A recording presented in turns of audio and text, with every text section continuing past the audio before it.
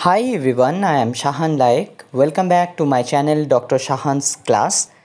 This is a medical channel where I make videos on different medical topics which are very important for NEETPG, FMGE and next examination. So if you are preparing for any of these examination, please subscribe this channel. Today in this video I will discuss about Charcot-Marie-Tooth syndrome. So what is this Charcot-Marie-Tooth syndrome? Basically, first you look into the picture how the distal muscle wasting has took place. This is Charcot-Marie-Tooth syndrome. Now let us learn what is Charcot-Marie-Tooth syndrome.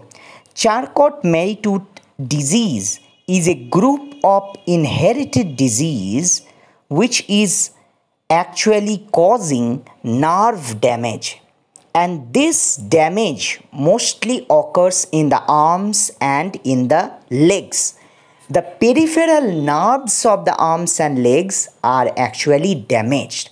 So what are the signs and symptoms of this disease? Number one is weakness in the legs and hands, and you will have a very high arch foot. You can see the high arch foot in the left side. Clawed hands. I will show you pictures of clawing of hands. And thin curves due to muscular atrophy. You can see muscle atrophy in this disease. Numbness of the feet and legs. The legs become numb, and you will find a kind of gait in this patient that is known as foot slapping gait. Remember, foot slapping. Someone is slapping the foot. That is why it is known as foot slapping gait. Foot slapping gait. And sometimes you can also find out foot drop. You will find out foot drop. You know what is foot drop. This is due to common peroneal nerve damage. You know already. So all these signs and symptoms you will find in Charcot-Marie-Tooth disease. Now why all these are occurring? Because of peripheral nerve damage. You can see this one. This is showing you the high arching of the foot. You can see high arch foot. High arch foot. And you can see clawing of the toes. The toes has become claw-like. So it is claw toes. And you can also find out heel curving. The heels has become curved. And in which direction? Inward. You can see inward direction of the heel. So inward heel curving. That is generally known as varus. Look at this picture. Can you see the leg of this girl? The leg of this girl is just like stork, and that is known as stork leg. This kind of leg is known as stork leg. Now what are the other symptoms which we can also find? That is peripheral nerve weakness. So in the legs there will be weakness. These patients will be having weakness and a special kind of gait. I told you already, whenever this person will be walking, there will be a gait, and that is known as feet slapping gait. Someone is slapping the feet. That is known as feet slapping gait. Remember, feet slapping gait.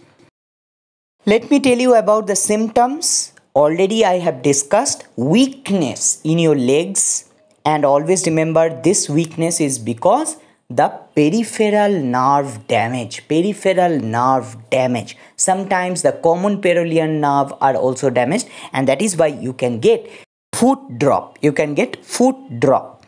Now you can also get high arch foot. I already told you high arch. There will be the arching of the foot will be very high. Generally we have a arching in our foot, but that arching in our foot becomes very high, and that is why it is known as high arching foot. High arch foot.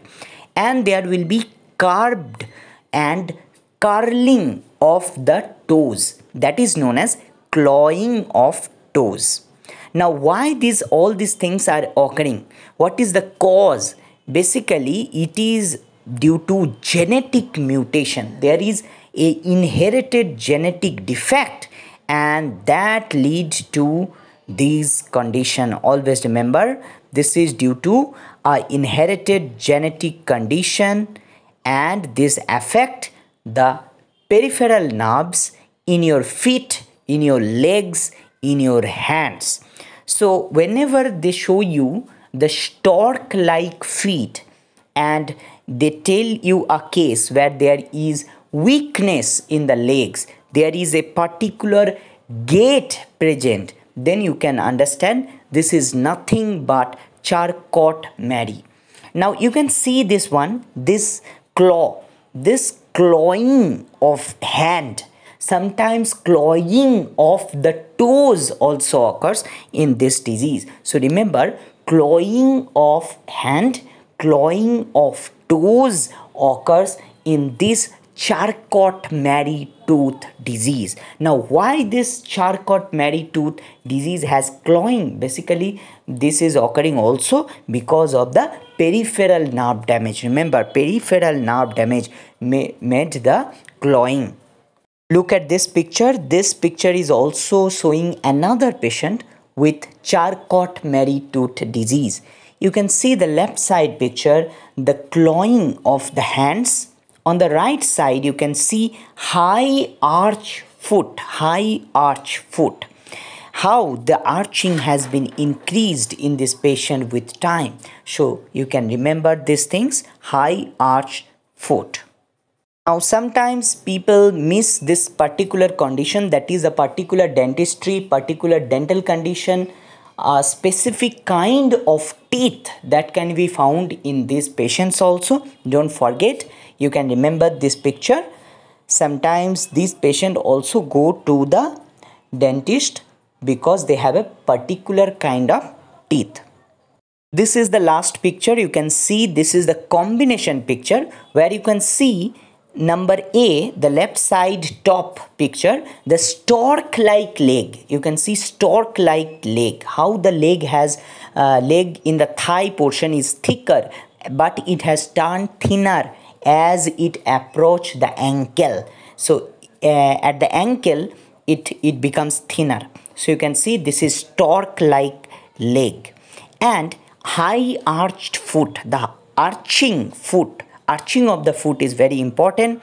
And you can see the hands are shown. These hands are showing the clawing of the disease, the clawing of the fingers, the clawing of the toes can also be there. So if this picture is shown, you can easily identify this is nothing but Charcot Marie tooth disease. So this is the end of this video. If you like this video, make a thumbs up and please write down in the comment section below. If you love our channel, please write down in the comment section, because that motivates me to make many videos on medical topics. And this channel is dedicated for helping all the MBBS students. So if you are a first year student, second year, third year, fourth year, whichever year you are, please subscribe this channel. If you are a FMG, please subscribe this channel, because this channel will prepare you for the next examination which you will be going to face in the subsequent years. And if you are FMG, this channel will help you to prepare for FMGE examination. And if you are a NEETPG aspirant also, please subscribe, because these diseases are always asked in NEETPG.